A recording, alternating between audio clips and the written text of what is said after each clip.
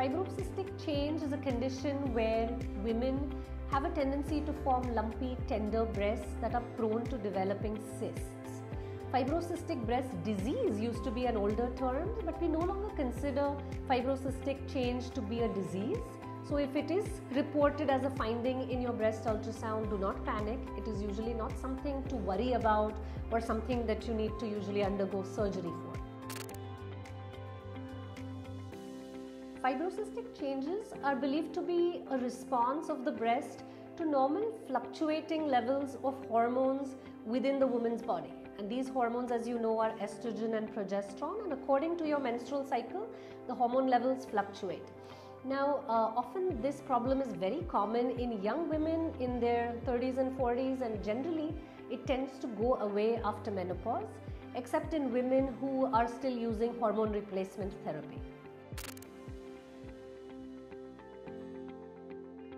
Fibrocystic breasts do not necessarily increase or decrease your chances of breast cancer. It is not a precancerous condition. So fibrocystic breast change doesn't convert to breast cancer.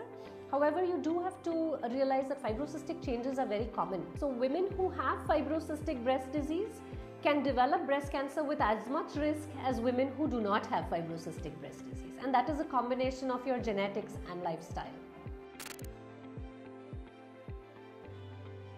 Most of the time, breasts that have fibrocystic change do not need any specific treatment. As I said, it is no longer considered a breast disease per se. However, some women may notice the breast to be particularly painful and lumpy before their periods. They're more prone to what we call as mastalgia, and there are certain things you could do to decrease that discomfort that comes with fibrocystic breast change. These treatments include decreasing tea, coffee, decreasing caffeine intake, wearing a good supportive bra, something that gives you good support, maintaining normal levels of vitamin D, because women who are vitamin D deficient are often shown to have more tendency to have fibrocystic breasts. And if some of these non-pharmacological interventions are not helping you, then you can certainly see a breast surgeon who can advise you appropriate treatment, sometimes with anti-inflammatory medicines, sometimes with other therapies.